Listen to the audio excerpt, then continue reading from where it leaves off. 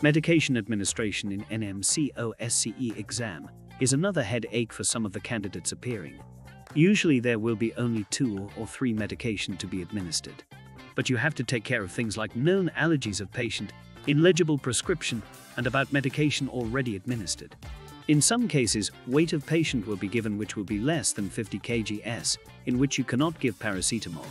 Keeping in mind of all these small things, make you pass your NMC OSCE exam. In this video, we will discuss about common medications that are used in NHS hospitals across UK, about their indications and possible side effects, which you have to tell to the patient during your implementation station. Cocodamol. Cocodamol is given for mild to moderate pain. Side effect of cocodamol are abdominal pain, constipation, if overdosed liver damage, and hypothermia. Paracetamol. Paracetamol is given for mild to moderate pain and pyrexia. Side effect for paracetamol is skin reactions and malaise. Ibuprofen. Ibuprofen is given for pain and inflammation. Side effect for ibuprofen is dizziness and drowsiness. Codeine. Codeine is given for mild to moderate pain.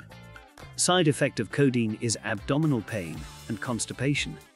Enalapril. Enalapril is given for hypertension. Side effect of enalapril is blurred vision and dyspnea. Digoxin. Digoxin is used as a cardiac glycoside, increases myocardial contraction, reduces conductivity with AV node. Side effect of digoxin is dizziness, blurred vision, and arrhythmias. Verapamil.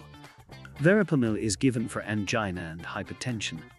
Side effects for verapamil is headache, dizziness, and constipation. Bisoprolol.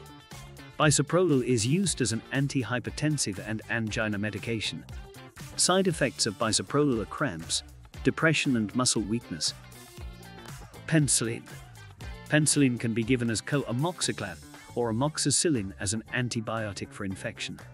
Side effect for penicillin is fever, diarrhea, and anaphylaxis. Glicoside. Glicoside is used as an antidiabetic for type 2 diabetic mellitus. Side effect of glicoside is hypoglycemia. Metformin. Metformin is another antidiabetic with less chance of going in hypoglycemia. Side effect for metformin is abdominal pain, nausea, vomiting, and taste disturbance. Cyclizine. Cyclizine is used as an anti-sickness medication for nausea, vomiting, and vertigo. Side effects for cyclizine are drowsiness and dizziness. Ondansetron. Ondansetron is given for nausea and vomiting. Side effect of ondansetron is headache, constipation, and flushing. Prednisolone. Prednisolone is used for exacerbation of COPD, mild to moderate acute asthma, inflammatory disease. Group is corticosteroids. Side effects of prednisolone are increased blood sugar levels. Vitamin K. Vitamin K is given for patients with major bleeding who are on warfarin. Side effects of vitamin K is anaphylactic reaction. Warfarin. Warfarin is given for prophylaxis of embolization, treatment of venous thrombosis, and pulmonary embolism. Side effects of warfarin is bleeding. Amlodipine. Amlodipine is used as an antihypertensive and for angina prophylaxis. Side effects of amlodipine are abdominal pain, nausea, palpitation, flushing, edema, headache, dizziness, sleep disturbances, fatigue, and shortness of breath. Levothyroxine. Also known as thyroxine sodium, given for hypothyroidism. Side effect of levothyroxine is heat intolerance, diarrhea, fever, and flushing. Hydroxycorban. Hydroxycorban is given for pernicious macrocytic anemia as a vitamin B12 supplement. Side effects of hydroxycorban are nausea, rash, fever, hypersensitivity reactions. Sertraline. Sertraline is used as an antidepressant for depression, anxiety, panic disorder. Side effects are nausea, tremors, headaches, dizziness, diarrhea, loss of appetite, anorexia, fatigue, insomnia, mood changes, aggression, and sweating. Trimethoprim. Trimethoprim is used as an antibiotic mainly for urinary tract infections. Side effects of trimethoprim are diarrhea, nausea, vomiting, stomach upset, loss of appetite, and headache. Gabapentin.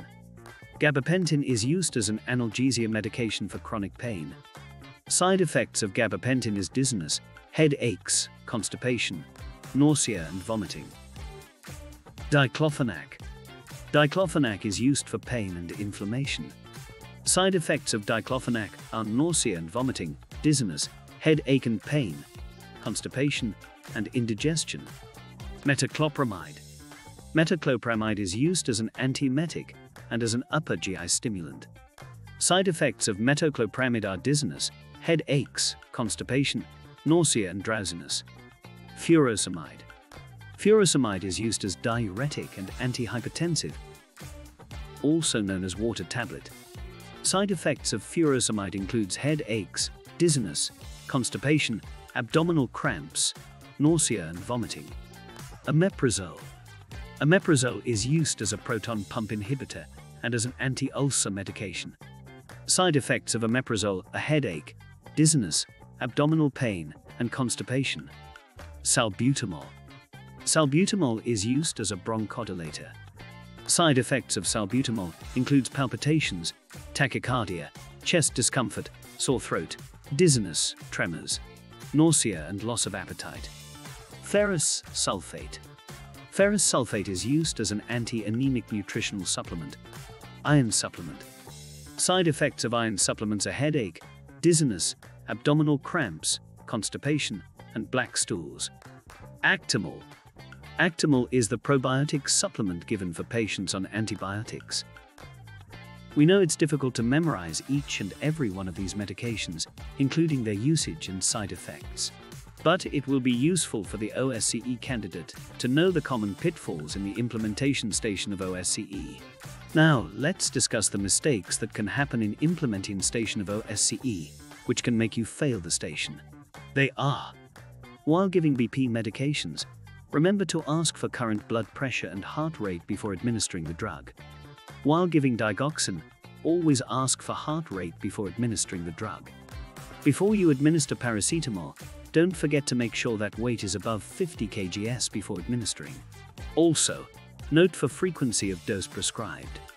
Always check STAT and PRN medications already administered. Don't give it again if it's not within the frequency times. Always check for legibility of prescriptions.